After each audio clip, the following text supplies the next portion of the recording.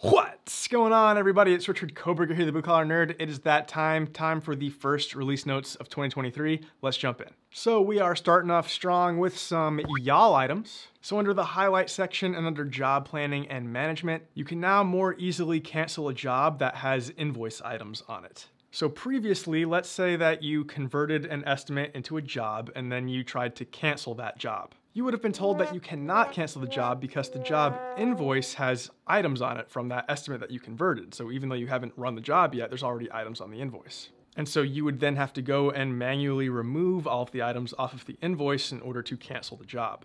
But now that's no longer the case, so now when you go to cancel a job that has invoice items on it already, you will get this dialog asking you if the work is going to be done on another job or not. So you just make your selection and then the job is successfully canceled. Much easier, much more user-friendly. Now this one was from my original list, so the list that started y'all, but I did save one screenshot of somebody who did ask for this feature. That is Angela Lynn, whose post you can see right here. Plus, this one was also asked for by Donaldson Heating and Air Conditioning, Ram Mechanical, and Dusty Underwood Plumbing and Septic. Howdy, y'all.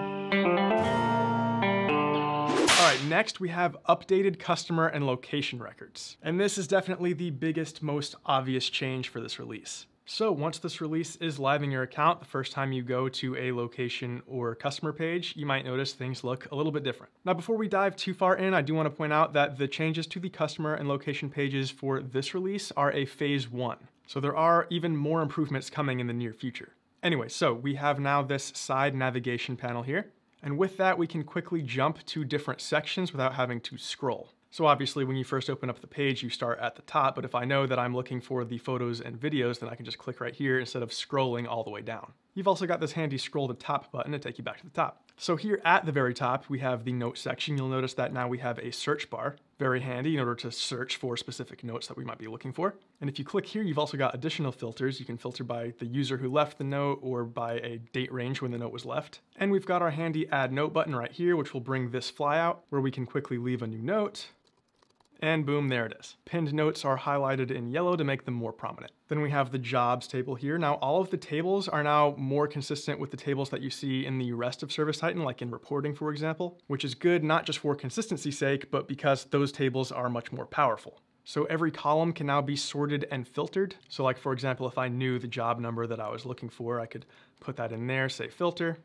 Now I'm narrowed down to just that one job and I don't have to flip through a bunch of pages. Just clear that out here. And the columns can be sorted as well. So you see this blue arrow here next to last appointment. That's telling us that we are currently sorted by that column in descending order, meaning jobs with the most recent appointments are showing up first. But maybe I want to go the other way and have the oldest appointment show up first. I would just click right here and then click one more time until I see the blue arrow pointing up.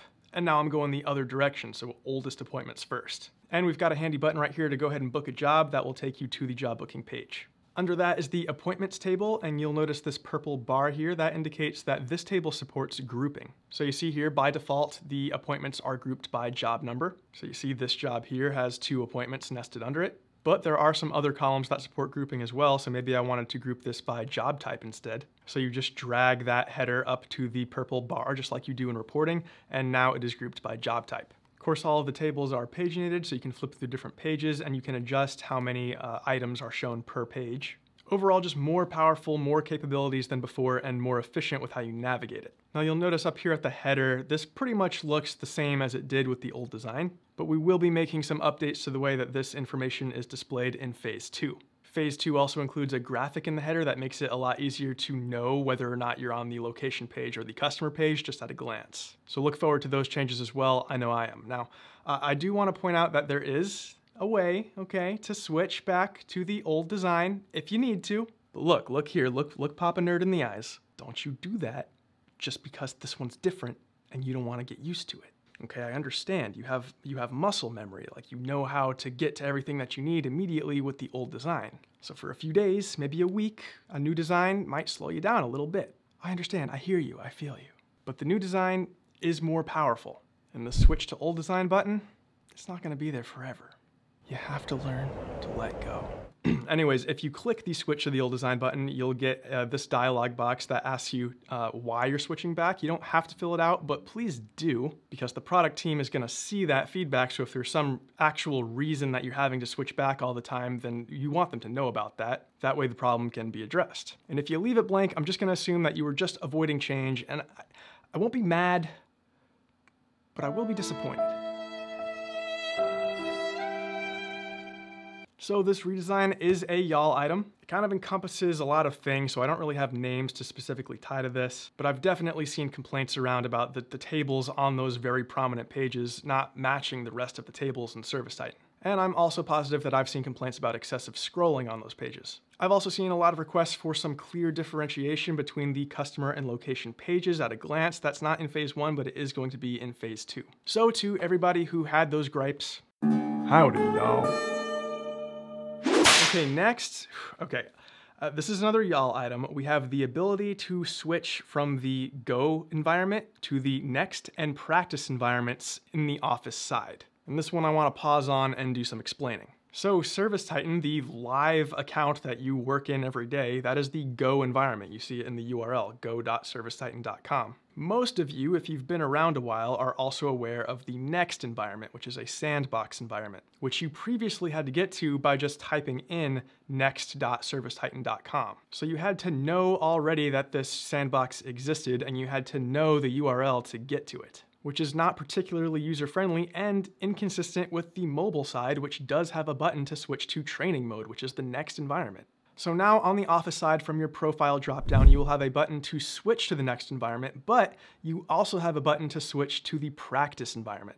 This was a big problem. Most people didn't know that the Practice environment even existed. That's practice.servicetitan.com. Next and Practice are intended for two separate things. The Next environment is called Next because it gets the next upcoming release sooner than your live account. So the Next environment is intended for training on the upcoming release features. And that's it. That's the one thing that Next is intended for. It's not intended for just general training and practice. The Next environment isn't particularly stable. It's kind of slow. You probably won't have a great time spending like a lot of time in there if that's like your main place to go do training. That's what the Practice environment is for. The Practice environment is more stable. Plus, it's got the current release in it that's in your live account, so it's probably better if you're just trying to train somebody to train in that. And the Next environment refreshes its data once per week. So once per week, it goes and takes a snapshot of your live account and sucks all of that data into the Next environment. And that new snapshot of data is going to overwrite everything in the Next environment, including any changes that you made over the previous week. So some people would use the Next environment to like work on building out a price book. Bad idea. You can lose a lot of work that way. The Practice environment only updates its snapshot with every release, which happens approximately monthly. So data does still get overwritten in there. If you're going to use it for something like building out a price book, you still need to be exporting that regularly to avoid losing any work. But that happens on a monthly basis versus a weekly basis, so your risk of losing work is reduced. Now don't take that as an endorsement for that use case necessarily. I don't know that I fully recommend using Practice or Next or any sandbox environment for building out a price book, but it is definitely an option. I just want you to understand how everything works so that you can make an informed decision for yourself. And by the way, this change does carry over to the mobile side. So the training mode nomenclature has been removed since that's contradictory to what we call it on the Office side, the Next environment, and it's just confusing. And techs now also have the option to either switch to the Next environment or the Practice environment. Okay, and this one is a y'all item. This is one from my original list, so this is one that I personally requested. So I don't have any particular names to tie to this one. If you're confused, by the way, as to how something called "you asked, we listened" can sometimes mean that only I asked for it, go back to the first video I did explaining the y'all program. That'll make more sense. Okay, next, under equipment, I'm still keeping the y'all hat on. We have capacity levels and dimensions added to equipment details on mobile.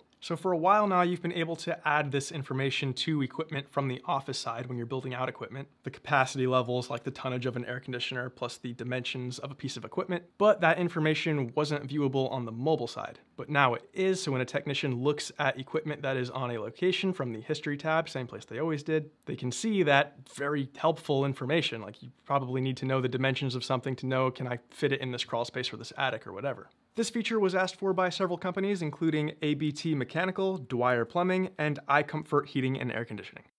Howdy, y'all.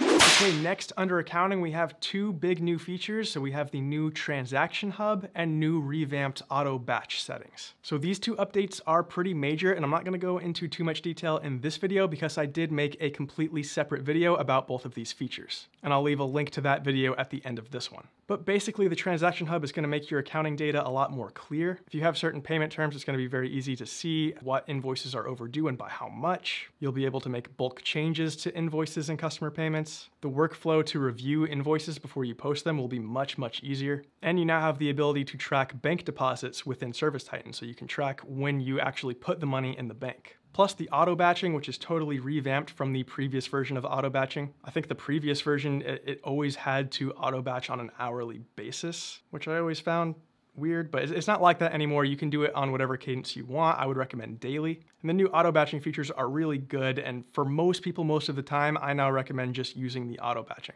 But again, that's real high level, and I've got a completely separate video that goes into all the details. Whew. Okay, next under the new section of these notes, we have some new leads integrations. So there are new integrations now with Angie Leads, and with that, we're sunsetting the old Home Advisor integration because Angie is Home Advisor now. Sunsetting it meaning we're retiring it. There's a new Home Depot Leads integration, a new Building 36 Smart Home Leads integration, and a new FlowPath Leads integration. And if you're interested in any of these integrations, check out the full release notes. There are links to a webpage where you can go and request having these enabled. All right, next under the improvement section of these notes under accounting, we have automatic reconciliation for non-PO bills. So you now have the option to have your non-PO vendor bills automatically reconciled upon creation. Next, under FinTech, you can now submit a greensky financing direct funding payment request from the office. So now whenever somebody in the office charges a payment type with the greensky direct funding attribute, the direct funding request form now appears. That way you don't have to log into greensky, you can do it all within ServiceTitan. Next is the Financeit funding checklist single access link. So if you're integrated with Financeit, the funding checklist now has a link that technicians can access at any time in the ServiceTitan mobile app. That way the checklist can be gradually filled out over multiple appointments on the same job or even by different technicians. Okay, next under Marketing Pro, you can now create prospecting lists with Marketing Pro Direct Mail. And this is a pretty big deal. So previously with Marketing Pro Direct Mail, you could only use it to remarket to your existing customers. So you could send mailers out to your existing customers, but you couldn't do prospecting with it. But now you can, so you can create lists of prospect properties based off home tax assessment data. Basically meaning that you can send mailers, offers, or whatever you want to do to people who aren't already your customer. And you're able to set inclusion and exclusion filters based on some really helpful data, like the total assessed value of the home, the age of the structure, the total interior area, how long ago the property was last sold, whether it has a fireplace and how many fireplaces it has, if it has a garage, and if so, how big that garage is, and how many bedrooms or bathrooms a home has. So some super helpful stuff to really help you narrow down to the demographic you're trying to reach. Okay, next under reporting, the payment terms field has been added to the invoices dataset. Not much else to say about that, but just worth pointing out. And finally, under Telecom, we have improved number assignment for Phones Pro. So now you can see all of your phone number assignments as well as make adjustments to them all within ServiceTitan, whereas previously you had to log into Dialpad to do that. And we also now have the ability to export a list of your phone numbers. So if that's something you want to do, if you're not using Phones Pro, that's under Settings, Phones, and Phone Numbers. Or if you are using Phones Pro, then it's under Settings, Phones Pro, and Phone Numbers. And for Phones Pro users, you'll have an assignments column on your export so that you know what the assignment is in Dialpad. I feel like my voice is so scratchy. Anyways, that's all I got for today. Hey, be sure to hit like if you liked this video and found it valuable. Be sure to subscribe to ServiceTitan's YouTube channel if you haven't done that already. Hit that bell icon so that YouTube notifies you anytime we upload a new video. And leave me a comment down below. Let me know what you think about the new updates. Please remember that your engagement through likes, comments, and subscriber numbers are the ways in which my success is measured. And don't forget to check out that video on all of the accounting updates. I think that's a pretty important one for everybody to see because everybody does accounting, and you should see a link to it right around here right now.